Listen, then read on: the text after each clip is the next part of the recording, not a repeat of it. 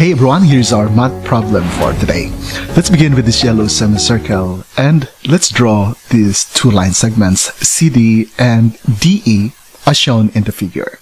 The measure of angle CDA is 45 degrees and the measure of angle EDB is also 45 degrees. It is given that the length of segment CD is 6 units and the length of segment DE is 8 units. Since we have here a straight angle and the measure of these two angles are both 45 degrees, it implies that the measure of angle CDE must be 90 degrees. Then let's draw this red circle that is tangent to the two line segments and to the semicircle itself. We would like to find what is the area of this red circle. You can pause the video and see if you can solve this beautiful geometry problem.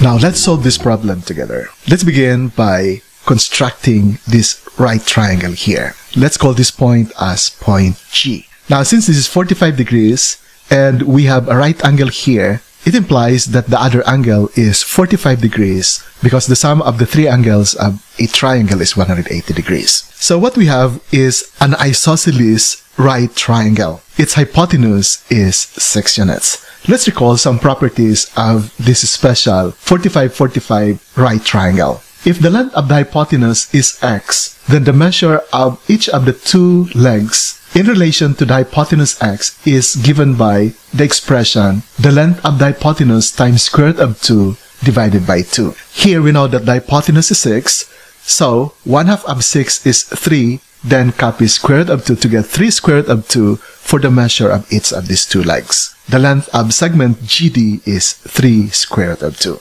Next, let's do the same thing here. We have here a right triangle. This is 45 degrees, this is 90 degrees here. The measure of this other angle is 45 degrees. Using the same formula, we can deduce that the length of segment EH and the length of segment DH are both 1/2 of this 8 times square root of 2, which is 4 square root of 2. So the length of segment DH is 4 square root of 2. Next, let's connect point C and point E to the center of the semicircle O. That is another right triangle, and here is another right triangle. Now let's define a variable capital R to be the radius of the yellow semicircle. So that means CO and EO are both equal to capital R. Then focus your attention to this length DO. Let's use a variable x to represent that length. Concentrate now on this right triangle that's color pink. Using the Pythagorean formula, our hypotenuse here would be the radius of the semicircle, which is denoted by capital R. So C squared is R squared, and the square of this leg here, CG, is the square of 3 square root of 2, and the measure of this leg GO is the sum of this 3 square root of 2 and x, which is this expression, 3 square root of 2 plus x. And squaring that, we are squaring this other leg of this pink right triangle. Then similarly, take a look at this other right triangle here. OE is also a radius of the yellow semicircle, and EH and OH are the legs. Using the Pythagorean formula again, the square of the hypotenuse is R squared, the measure of the leg EH is 4 square root of 2, and the measure of the leg OH is the difference between 4 square root of 2 and this x. That's why you have this 4 square root of 2 minus x. And we take the sum of the squares of those two legs, that is equal to the square of the hypotenuse, which is the radius of the yellow semicircle. So both of them are equal to R squared. That means these two right sides of these equations are also equal, and we can now form this equation. There is only one variable x here, so we can now solve for x in this equation. So let's simplify.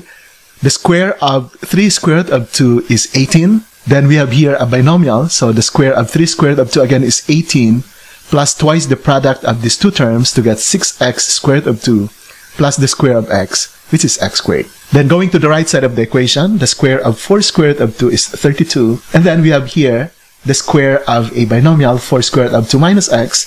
So we square the first term to get 32 again, minus twice the product of these two terms to get minus 8x square root of 2 plus the square of the last term, x squared. Then notice that this x squared and this x squared can be cancelled by subtraction, and 18 plus 18 is equal to 36. Copy this one. 32 plus 32 is 64, and copy the remaining term here. Then, let's combine like terms. We add 8x squared of 2 to both sides of the equation, and we subtract 36 from both sides of the equation. This simplifies to 14x squared of 2 equals 28, and dividing both sides by 14 squared of 2, we arrive at x equals 28 over 14 squared of 2. 28 divided by 14 is 2. Copy squared of 2 in the denominator. And finally, let's rationalize the denominator by multiplying both the numerator and the denominator by square root of 2. The numerator now becomes 2 square root of 2, and the denominator is square root of 2 times square root of 2, or square root of 4, which is 2, and 2 divided by 2 is equal to 1. So finally, x is equal to the square root of 2. So this length of segment DO is now this square root of 2. Since we already know that x is equal to the square root of 2, then we can now compute for the value of capital R, which is the radius of the yellow semicircle. So substituting now the value of x to this equation, we replace this x by square root of 2, which is the value here. 3 square root of 2 plus 1 square root of 2 is 4 square root of 2. And then simplifying, the square of 3 square root of 2 is 18, and the square of 4 square root of 2 is 32. So r squared is equal to 50. Taking the square root of both sides, that is, r is equal to plus or minus the square root of 50, but since we are talking about the length of the radius, we take the principal square root, and simplifying, this is equal to 5 square root of 2. Capital R, or the radius of the yellow semicircle, is 5 square root of 2. In order to find the area of the red circle here, the radius that we need is not the capital R, but the radius of the red circle itself, not the radius of the yellow semicircle. But we can use these values in order to find out what is the radius of the red circle. So let's do another construction here. Let Q be the center of this red circle, and let's draw this green triangle. This is a right triangle because we have here a radius and a line segment CD that is tangent to the circle. And the radius and the tangent line are perpendicular with each other. Also, notice that this segment QD bisected angle CDE.